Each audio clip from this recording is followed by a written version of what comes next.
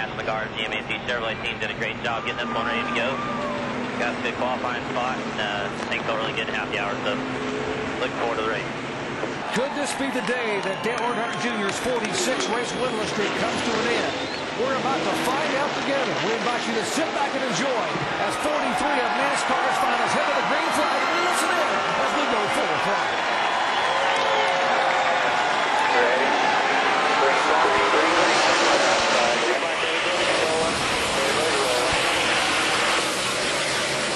Everything's good behind you. Still inside. To the outside. Clear high. Clear all around. All clear. Here's the 26 car. You guys just commented how the car of McMurray was hopping, coming off of turn 1 down there, up and down and bouncing on that bottom group. Now he's off the racetrack. We'll see if anything's dragging. He didn't have any damage, real damage. 10-4. All right, guys, let's get ready to put some tires on it here. Well, you know what he did, guys? He was way up in the middle of turn 1, about the second lane, maybe a little higher. And he got the right rear up into that gray, that real dirty part of the racetrack, and the car just got off underneath him, and he spun it. And here's the Earnhardt Jr. pit stop. Yeah, it's Eric Wakeland, the rear tire carrier. He's got carrying the tire out there for the rear tire changer. You can see he's busy, man. He's moving around this car quick. Watching the tire changer pull the tire off, and he helps him put it. He basically puts the tire on for the tire changer. Happens really fast. And Dale Earnhardt Jr. Let's listen into Earnhardt Jr.'s radio. Yeah, it's terrible driving like that. All bouncing. It won't turn. I know you love to see that valence down, but it won't handle when it's like that. This track is too bouncing and rough for that. Apparently, something didn't get done on the setup plate this morning, so it's traveling way more. Come on now. Yeah, well, you drive it. You wouldn't be too damn good a motor pilot either. Well, we got one car with showing smoke sliding sideways. We'll get back to that again. Jamie McMurray for the second time today, but this time it's coming out of turn 3, and that will bring out caution number 3. This is where it all started. You see Jamie get loose in the 40 car. David Stremme couldn't get out of the crowd quick enough. He gets in his back. And Jamie, frustration beginning to build for Dale Earnhardt Jr. and the 8 team. They think they may have gotten a little bit too aggressive with their shock package today, and they fear there may be nothing they can do about it. Let's listen in. Yeah, I mean, the worst case scenario, you can change the shocks. I really don't want to do that. I mean, if we run in 16th and 8th, 20 on there, I'll change it. But right now, we just got to do what we can do here. Yeah, I'm with you. I know, just tell me there ain't no alternative, and I'll just shut up about it because I'm tired of talking about it, really. Bad news for Dale Jarrett, the 44 car. Looks like problems under the hood, blowing motor, some type of thing. Oh, that hood just went down awful easy, Andy. When that happens, there's a problem. But you got to wonder if the pressure may be getting to Jimmie Johnson. Just 6 races to go in the race to the chase. Listen in. Can you start this water? 10-4. If he wants me to get in there and turn him sideways, I can. Or he can mirror drive me. And either way, I'm going to come back. With him now. Down, bud. Long race here. Long race. I want to deliver another message to that 8 spotter. We're about 6 tenths a lap quicker, and we ain't waiting. Back at Pocono, not a good sign. Dale Earnhardt Jr.'s Budweiser crew up on the wall, and that's because the caution is out, and he spun the car. Let's show you what happened. Earnhardt Jr. a moment ago said he thought he had a tire going down. Here he is coming out of turn 3. Gets into turn 3, guys, just flat, gets loose and spins it around. Does a great piece of driving, doesn't hit anything. And there's what happens when you spin one sideways at 185 to 190 miles an hour.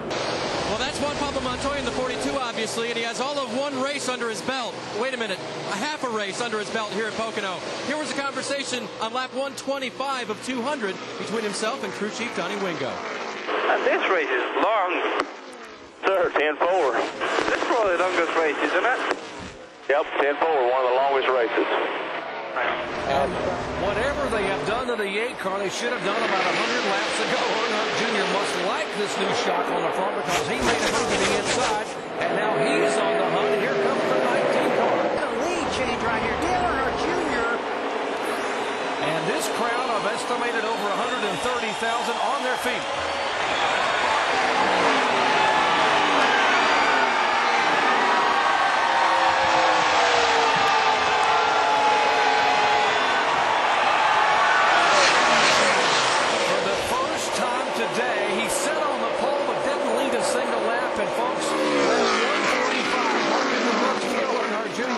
Is leading.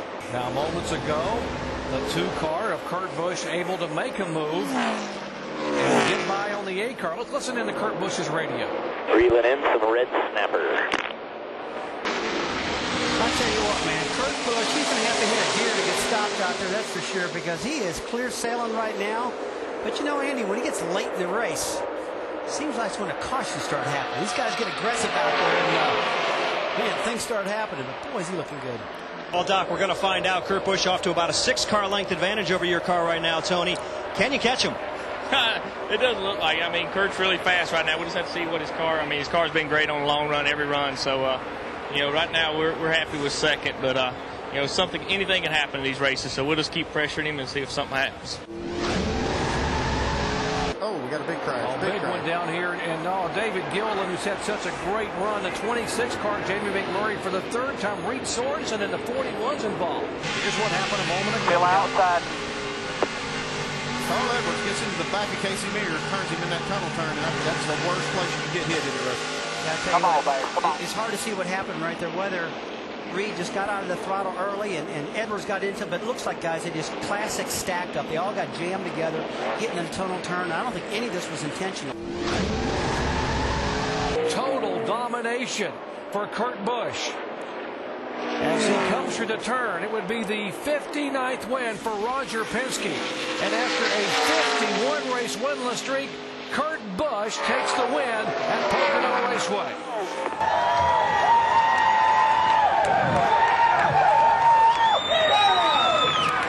Let's get on to Mickey Lane and Dave Barnes. You can describe it a lot of ways, Doc. But when you end a dry streak, when you're showered with beer, it means you've won in the NASCAR Cup Series again.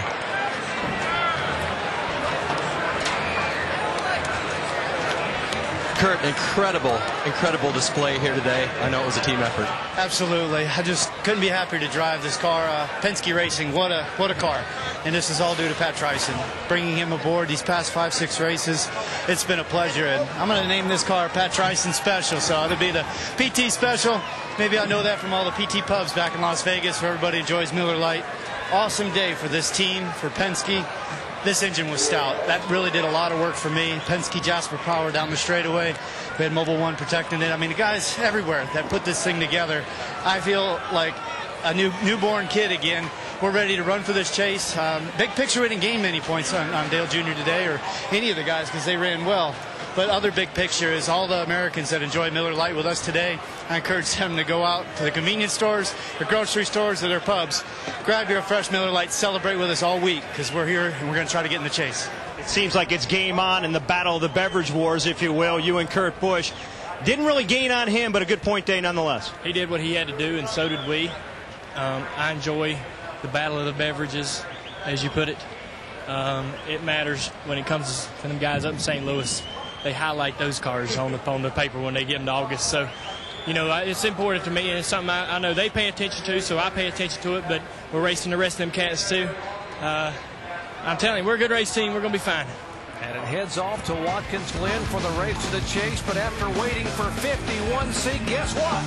Kurt Busch is back in the saddle again. The Penske car goes to victory lane after a dominating performance from Kurt Busch.